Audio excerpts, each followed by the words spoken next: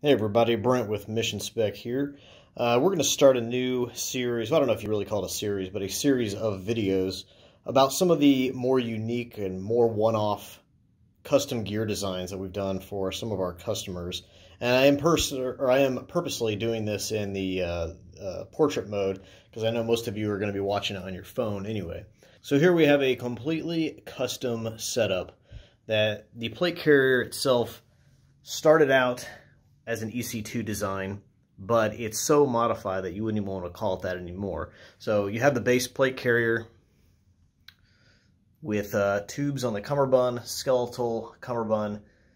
This is using curved tactical thermoplastic for the stiffener, which is distributed here in the States. It is very compliant, but it's distributed here by Ocean State Innovations.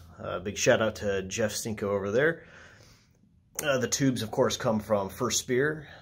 And if you'll notice, there's this set of tubes is attached to the Chestrig and the cummerbund. But then if you look inside here, if you can see it, there is another set of male tubes that could attach straight to the plate carrier if you weren't running the Chestrig itself.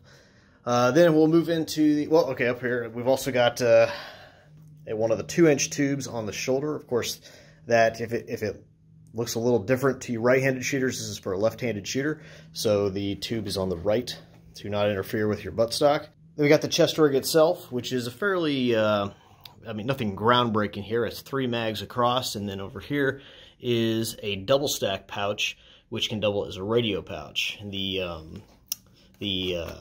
Velcro flap here is removable, and you, of course, could add on another bungee, and all the pockets are also Kiwi STAC compatible.